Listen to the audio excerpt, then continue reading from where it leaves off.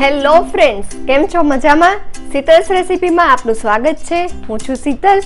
Friends, special recipe લઈને આવી છું આજે. રેસીપી સ્ટાર્ટ કરતા પહેલા અમારા વિડીયોને લાઈક, કમેન્ટ, શેર કરો અને હા, જો હજુ સુધી તમે અમારી ચેનલને સબસ્ક્રાઇબ ન કરી હોય તો સૌથી પહેલા સબસ્ક્રાઇબ કરો. ત્યારબાદ તેની બાજુમાં જે બેલ આઇકન છે તેને જરૂરથી પ્રેસ કરો, જેથી તમને અમારા નવા વિડીયોનું નોટિફિકેશન સૌથી પહેલા મળી રહે. તો ચલો રેસીપી સ્ટાર્ટ કરીએ. આજે આપણે બનાવીશું બ્રેકફાસ્ટ અને નાના બાળકોના ટિફિનમાં આપી શકાય તેમજ ખૂબ જ ઝડપથી બની જાય તેવી પૌવા ટિક્કી. પૌવા ટિક્કી બનાવવા માટેની સામગ્રી જોઈ લઈએ. આપણે અહીંયા પલાળેલા પૌવા લેવાના છે. 2 બાઉલ લેશું. પૌવાને આપણે 2 થી 3 પાણીથી વોશ કરીને ત્યારબાદ 2 મિનિટ માટે પલાળી દેશું. એકદમ સોફ્ટ થઈ જાય એટલે આપણે તેમાંથી બધું પાણી કાઢી લેશું અને એ પૌવા અહીંયા લેવાના છે. 2 નંગ બાફેલા બટેટા લેશું. તપકીર છે 2 થી 3 ચમચી. એકદમ બારીક સમારેલું ટામેટું છે. આદુ, મરચાં, લસણ અને 1 લીલી મરચી તેની પેસ્ટ બનાવેલી છે. તમે અહીંયા લીલી મરચીને અવોઇડ કરી શકો છો. મેં તીખાસ માટે લીધી છે. 1 નંગ સૂકી ડુંગળી અને 2 નંગ લીલી ડુંગળી પાન સાથે લીધી છે.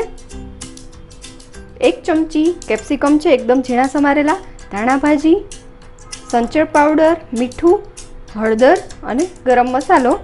અડધી ચમચી આપણે લીંબુનો રસ લેશું.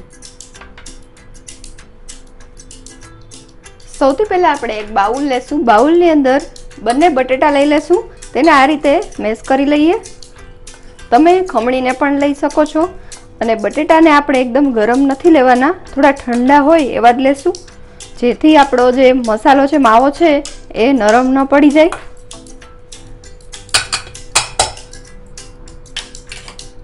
હવે આપણે આની અંદર જે પૌવા લીધા છે એડ કરશું. પૌવા એડ કરીએ.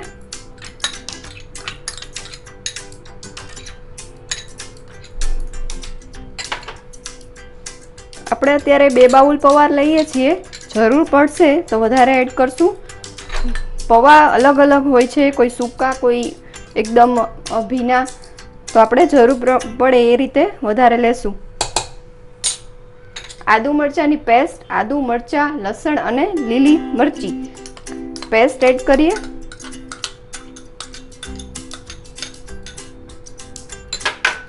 ટમેટા લેશું. ટમેટા બિલકુલ ઓપ્શનલ છે. લીલી ડુંગળી અને સૂકી ડુંગળી એડ કરીએ.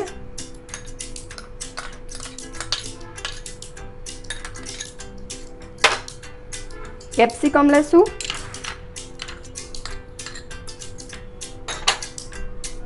ધાણા ભાજી એડ કરીએ.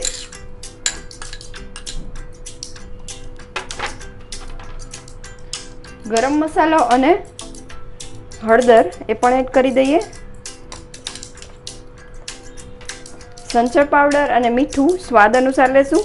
ફ્રેન્ડ્સ, અહીંયા સંચળ પાવડર એટલા માટે લઉં છું, સંચળ પાવડરથી એકદમ સરસ ટેસ્ટ આવે છે. અને છેલ્લે લીંબુનો રસ લેશું, અડધી ચમચી.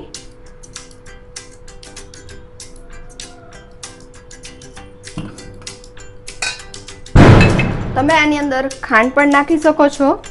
મેં અહીંયા ખાંડ નથી લીધી, ખાંડનો ટેસ્ટ નથી પસંદ, એટલા માટે તમે ખાંડ અને લીંબુ બંને નાખી શકો છો. મેં અહીંયા ખાલી લીંબુ જ નાખ્યું છે.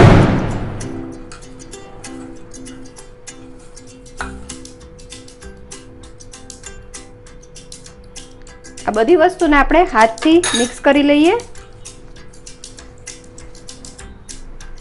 બધો મસાલો એકદમ મિક્સ, સરસ રીતે મિક્સ થઈ ગયો છે.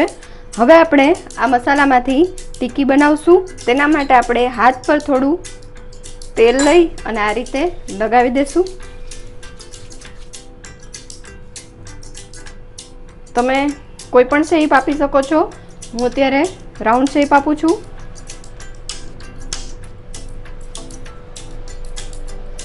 આ ટિક્કી ટેસ્ટમાં બહુ જ સરસ લાગે છે અને એકદમ ઝટપટ બની જાય છે.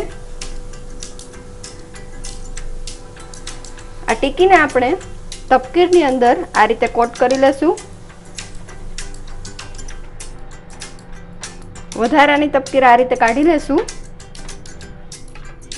તપકીર એટલા માટે યુઝ કરેલી છે કારણ કે જ્યારે આપણે તળીએ ત્યારે છૂટી ન પડી જાય અને તેલની અંદર ચોટી પણ ન જાય.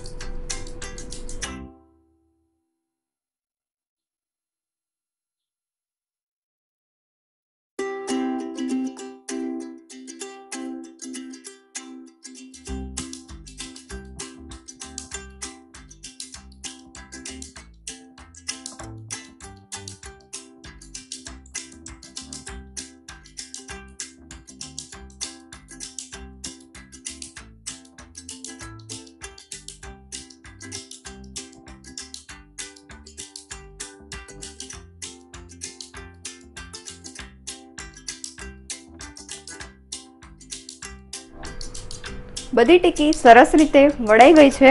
હવે આપણે આ ટીકીને સેલો ફ્રાય કરશું. તેના માટે તેલ ગરમ કરવા મૂકી દઈએ. પૌવા ટીકીને આપણે સેલો ફ્રાય કરવા માટે નોનસ્ટિક તવી લેશું. તેના પર 1 ચમચી તેલ લઈ લઈ.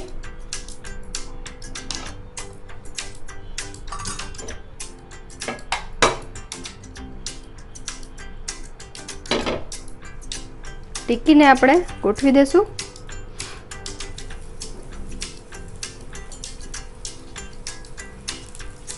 તમે ડીપ ફ્રાય પણ કરી શકો છો, બટ ડીપ ફ્રાય કરવાથી વધારે ઓઇલી લાગે છે. થોડું તેલ ઉપરથી બધી ટીકી ઉપર લગાવીએ.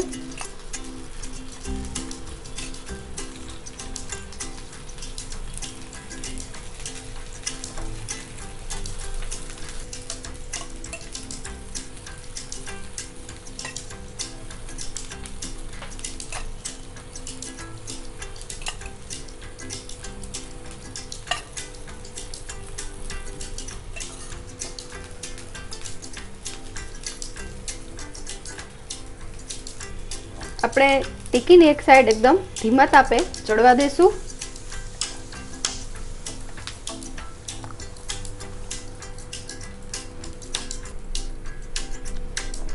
ટીકીને આપણે બીજી સાઈડ પણ શેકવા દઈશું. આ રીતે ફોર્કની મદદથી ટર્ન કરીએ.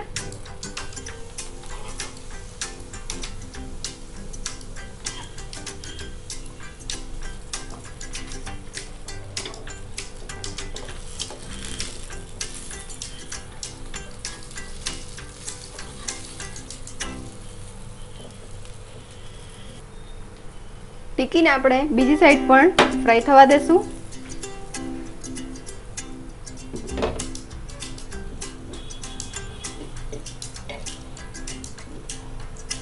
જો તમારાથી કદાચ ટીકી છૂટી પડી જતી હોય તો તમે તેની અંદર બ્રેડ ક્રમ્સ પણ નાખી શકો છો.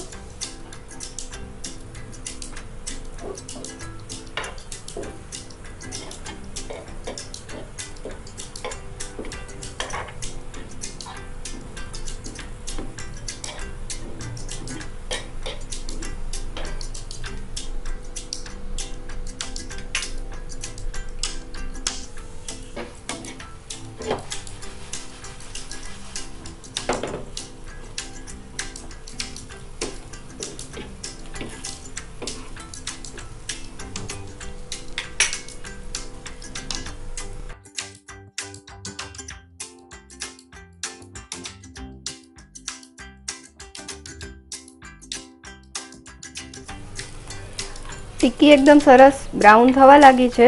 આપણે તેને ફરી ટર્ન કરીએ.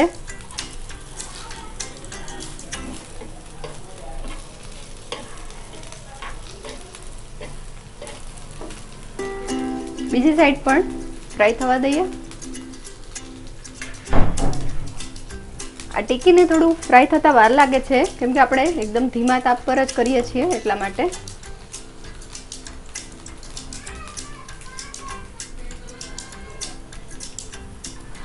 આપણે ફરી ટર્ન કરીએ.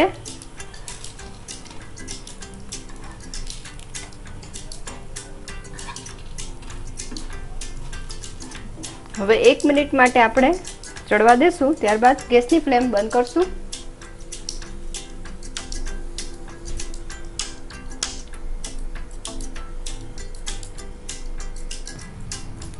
ગેસની ફ્લેમ બંધ કરી દેશું. ટીકીને આપણે કાઢી લઈએ પ્લેટમાં.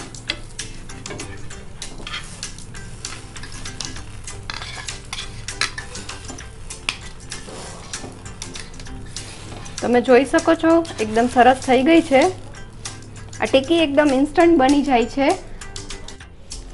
તૈયાર થયેલી ટીકીને આપણે સર્વ કરીએ.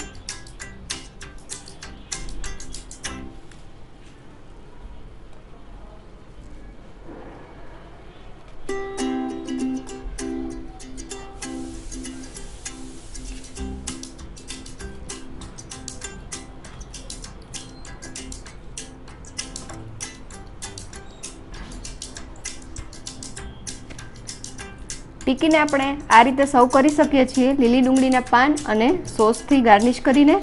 તમે આ ટીકીને રગડા સાથે પણ ખાઈ શકો છો. ટીકીનો ચાટ બનાવીને પણ ખાઈ શકો છો. અલગ અલગ રીતે કોઈ પણ રીતે તમે ખાઈ શકો છો. એકદમ સરસ ટેસ્ટી લાગે છે. તો તૈયાર છે બાળકોના લંચ બોક્સમાં આપી શકાય અને સાંજના નાસ્તામાં પણ ખાઈ શકાય તેવી પૌવા ટીકી. આઈ હોપ કે તમને મારી આ રેસીપી પસંદ આવી હશે. તો ફરી મળીશું નવી રેસીપી સાથે નવા વિડીયોમાં. ત્યાં સુધી ખુશ રહો, હેલ્ધી રહો. જય જલારામ.